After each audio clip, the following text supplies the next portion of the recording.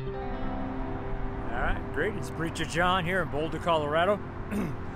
We're at a brand new location today. It's Foothills Parkway. That comes off the, I don't know if you can see that. Let's see if we can turn around here. So people are coming off that hill there.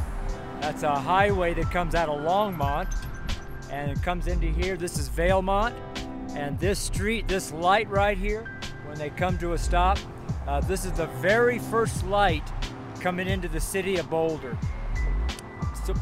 Boulder proper. And so this is a kind of a modern gate to the city. Foothills Parkway is the kind of a bypass around the city of Boulder, but it basically goes through Boulder. When I was at 55th and Pearl, that's another mile, probably a mile and a quarter that way. So maybe a little less. It's hard to say exactly. Now this is Valmont. Valmont is a very popular street coming right through here. So I'm also at Valmont and Folsom, if you look at some of my videos. Then Foothills, the light starts again. So there's several lights going through town. A couple of them you don't have to stop, and we can see the Front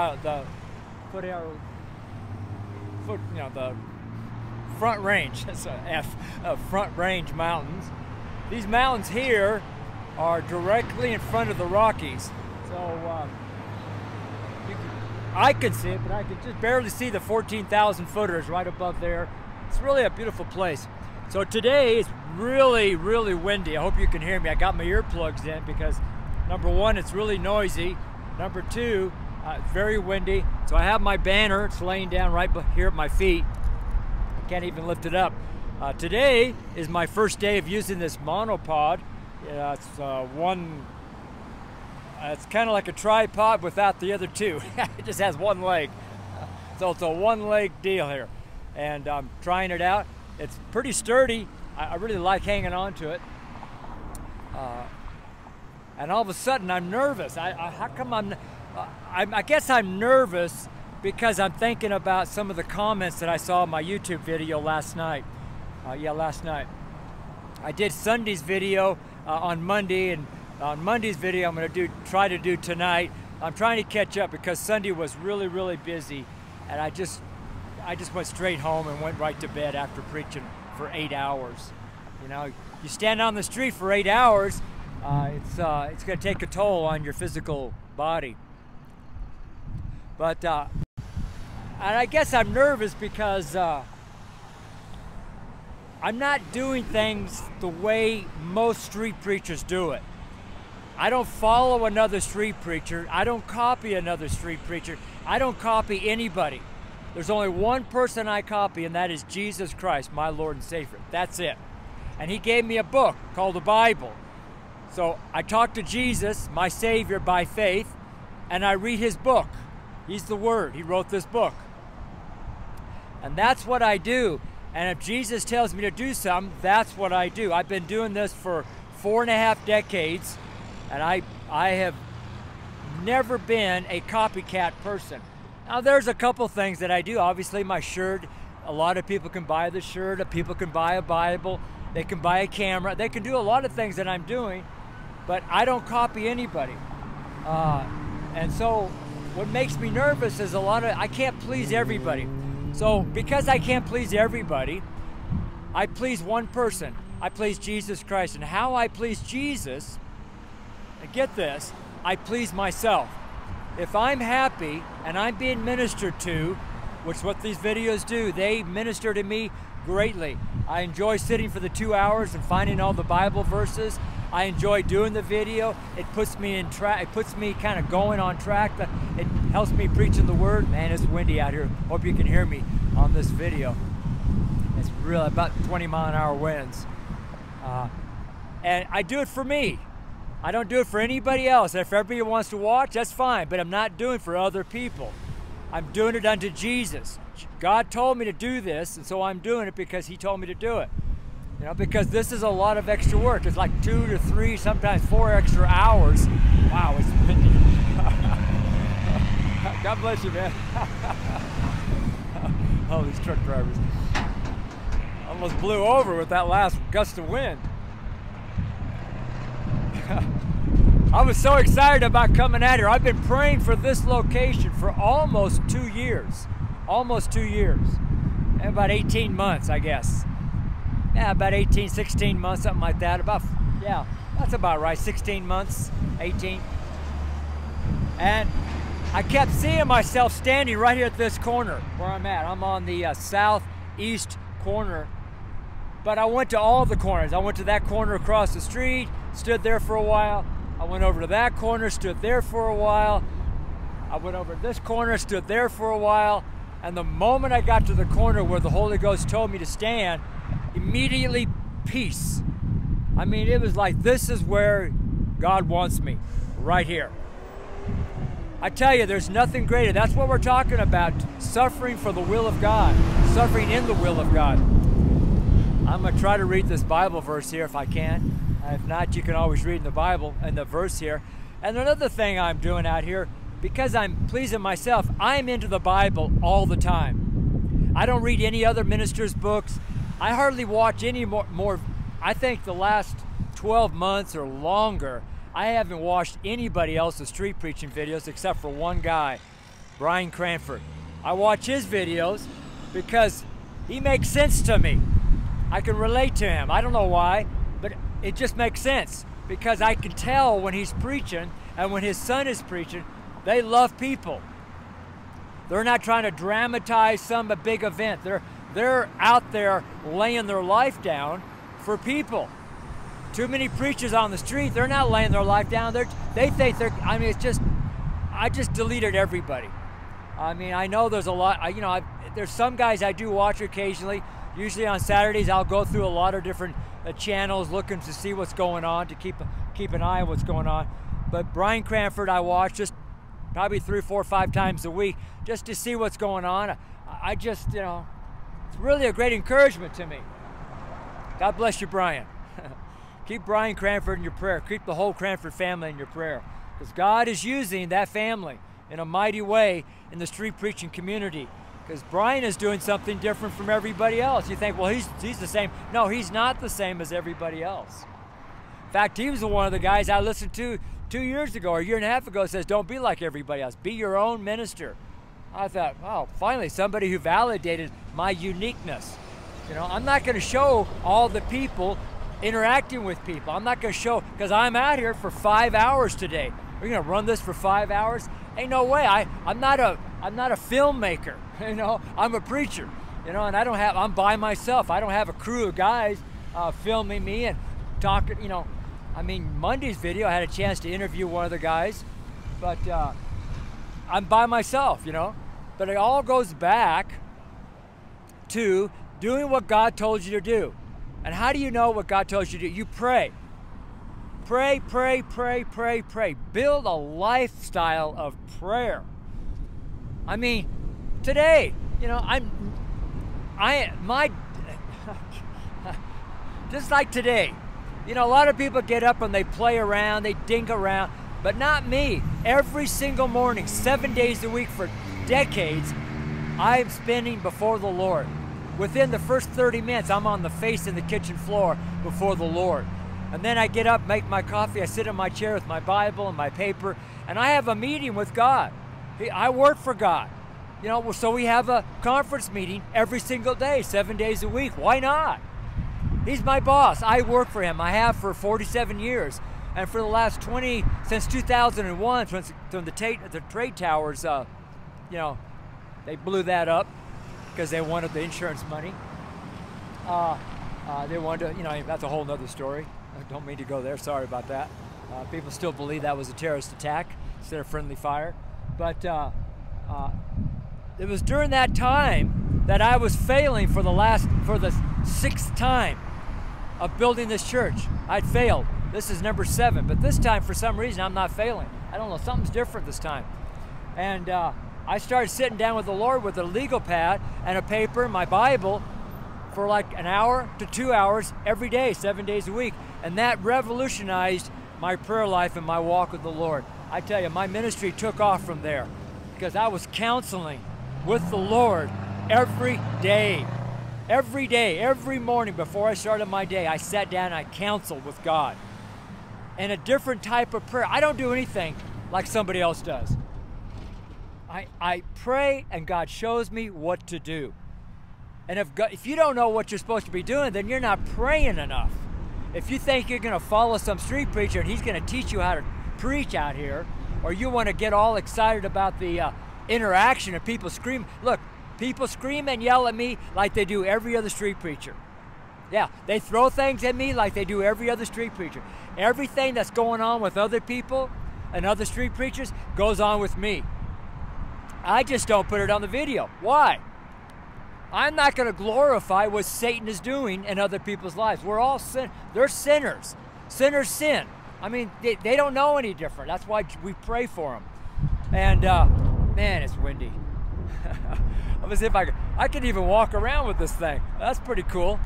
Anyways, right behind me is this big old tree. There's that. There's a big tree right there. That's kind of cool. What is behind me? It's a car lot. It's a BMW car lot thing. A lot of rich people in Boulder. A lot of poor people too. I step over my banner here. But, you know, if you're in the ministry and you're trying to build a ministry all by yourself, listen to what I'm saying here, and what you're trying to do is become famous, okay? You're trying to get TV ratings, you're trying to get radio ratings, you're trying to get YouTube video ratings, you're trying to get podcast ratings, and you're trying to really, you know, be somebody important, which a lot of preachers do. Their whole deal is see how important they can become. That's not mine. I've been a trucker all my life, and as a trucker, you're never important. You know, back in the 70s, we were called road kings because we stopped and helped people. You know, there was no cell phone, so you had to stop people on the highways because nobody come out and help them. There's no phone on the highway, you know, so trucks had to stop or wanted to stop. I stopped dozens and dozens and dozens of times for all kinds of things. You know, helping people out on the highways. When you're out in the middle of nowhere and a truck's rolling by, you want that trucker to stop and help. That's what I was doing. But when cell phones came out, you know, we stopped stopping because, you know, they called for help, you know. And then the whole trucking world changed in the 90s. And then it really changed when 2000 hit. It really changed. And anyways, I'm like this way because I get to look at the mountains. You know, and the reason I'm at every corner I'm at, because every day I'm at a different corner. It's a 7-week rotation, 37 different corners. Another reason for that is because that's where the Holy Ghost wanted me. If he wanted me to stand in some bar, I prayed about that. No, I don't want you to stand there. Okay. Do you want me to stand in some nightclub? No, I don't want you to stand. Do you want me to go to the abortion clinic? No, I don't want you to go. I mean, the prison. I mean, all these different locations that a lot of street preachers go to. The Holy Ghost said, no, that's not where I want you to be. So should I go there? Should I go in front of the concert down at CU or the football game at CU at Folsom Stadium?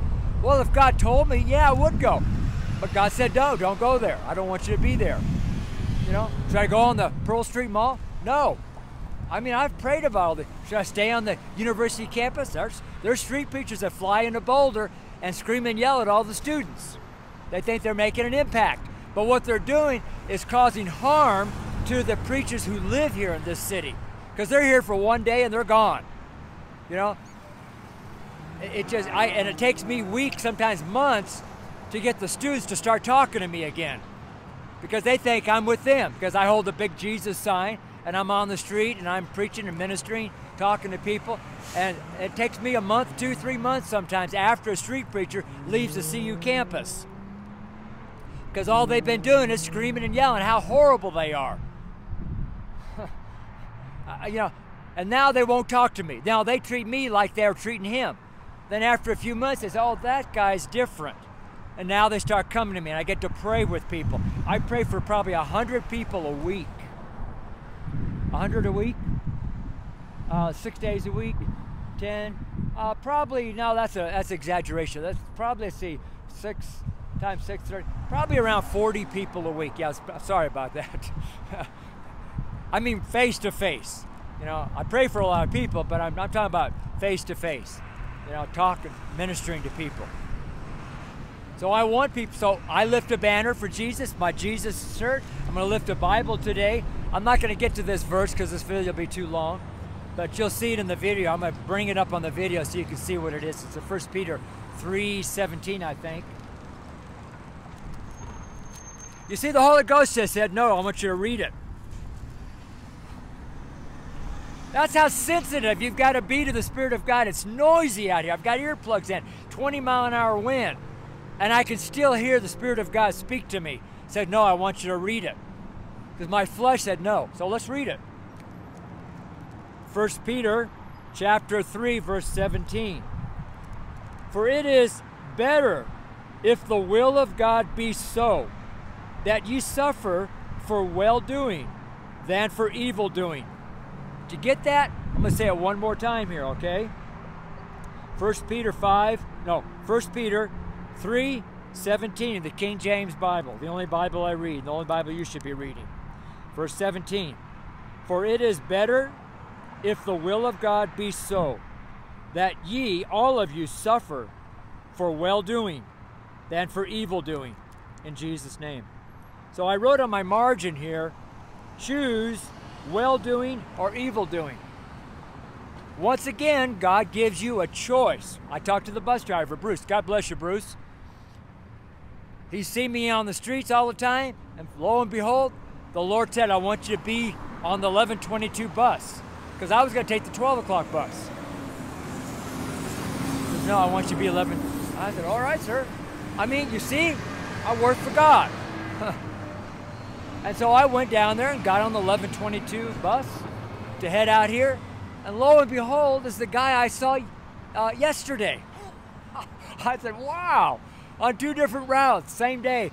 And I got a chance to talk to Bruce, and Bruce got a chance to give me his testimony, his story about his motorcycle wreck and how he almost died, and he was on his way to heaven, and God says, no, it's just not your time. I mean, what a story. In fact, I couldn't even sit down for the whole bus ride. He talked to me, and we talked back and forth. What a glorious time on the bus today. What a glorious time praising God and giving testimony of the mighty and wonderful works of God. You see what we were doing on the bus? We were living 1 Peter 3:17. We were well-doing by doing the will of God. Let me read it one more time. 17. For it is better if the will of God be so. The will of God was so in that bus. The will of God was for me to be on that bus at 11:22. So I, got ready. I have to, I shower, shave every day. I clean up, I'm going to work. I treat it as a serious job. I don't come out here with 3 days of beard growth on me and filthy, dirty clothes. I mean, I come out here clean and neat and ready for work because I represent Almighty God. I'm a soldier for Jesus Christ. I was a soldier for 6 years. 3 years active, 3 years reserve, inactive. I did service.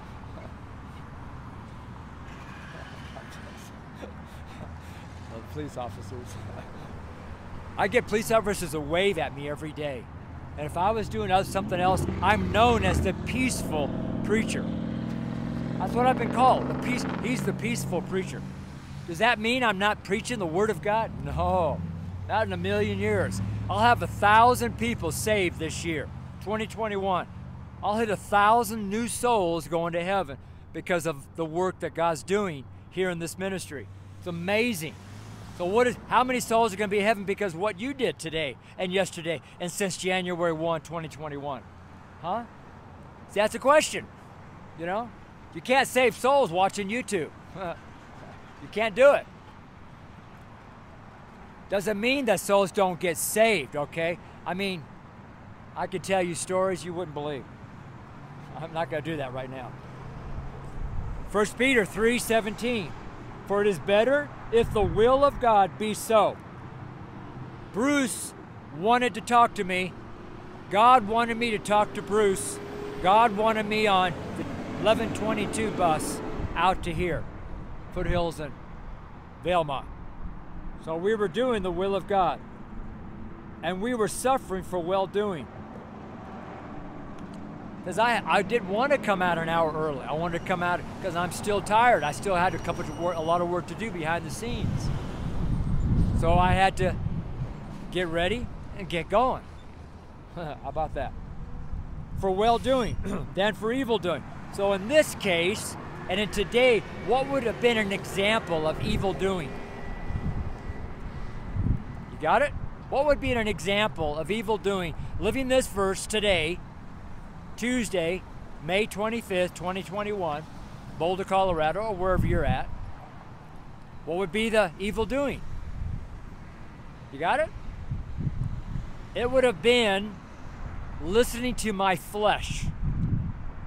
Yeah, doing what my flesh wanted to do would have been evil doing, because my flesh cannot glorify God. My spirit glorifies God, but my flesh is but dust. It's dust. That's how you have a choice. You can follow your flesh and all the lusts thereof, or you can follow the Spirit of God that's in your spirit, and you can do the will of God in your life. And believe me, you're going to suffer either way. Doing the will of God by the Holy Ghost, or not doing the will of God. I mean, it's your choice. You can choose to do good, and you can choose to do evil. That's what we talked about on the bus. We were talking about 1 Peter 3:17 on the bus. I mean, what a story. You know, living for God, no matter where you are.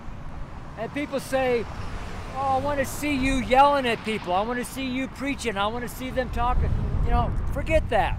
I'm not going to show you, because it's not my desire.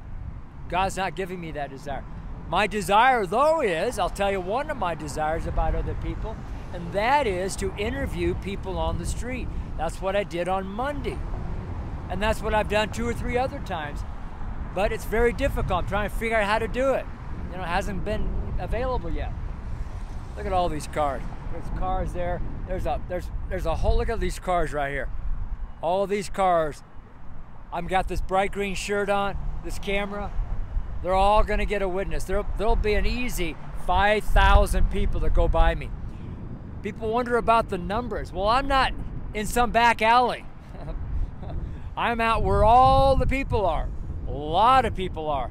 And my job is not to win souls. That's not what I'm doing. A lot of people think I'm out here trying to win souls. No. I'm interceding for the souls. I'm standing in the gap between their soul, all these souls, and God.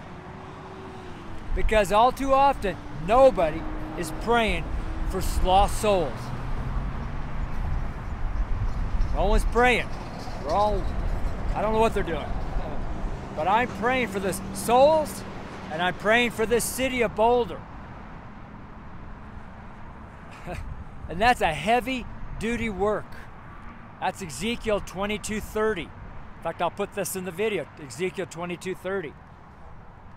If you look at it, it says, I found nobody. He didn't find one person who would stand in the gap before him for the land. How many people has he looked for in your city to stand for your city? And he's found none. And how do you know? Anyways, that's a whole nother story. But you see what it is? 1 Peter 3:17. So Lord, I thank you that your word is real, that your word is alive, that your word is working, that you've written your word for all people, saved and not saved. Because it's for the not saved to get saved. And it's for the saved, go do something for God. To get out and preach the gospel, to minister the Spirit of God, to love on people, to clothe people, to visit people, to talk to people, to edify and exhort and comfort people, to correct them, to reprove them. Do all those things, Lord. To encourage. On and on and on. And I thank you, Holy Ghost, for allowing me to do this video. I thank you, Holy Spirit, for this new monopod, because it's real easy to hang on to it in the wind here. I thank you, Lord. And I pray for the people watching this video. And I thank you, Lord, they'll feel a great burden. They feel a great burden to go do something for God. They just have this immense burden. and it's heavy. And it'll be light if you go do it. Once you go do that burden, it'll become light. But right now it's heavy because you have to know the will of God in your life. And that heaviness, it's coming from that weight of the anointing, that calling will push you out the door, or push you to go do something, or push you to pick up the phone, or push you to go do something that God wants you to do. And when you go do that, that burden will become light because you're doing the will of God. You're doing the will of God. I thank you, Lord Jesus. In your name, Jesus, we pray. Amen and amen. Whoops. Sorry. I kind of disappeared in my prayers. All right, man. Put my Bible there. God bless you. Here's one more tour of there's Valmont. A lot of cars. Valmont. This is Foothills Parkway. Lots and lots and lots of cars all through here. This is a nice little area to stand. That's me. All right, let me get back in the frame there. Sorry about that.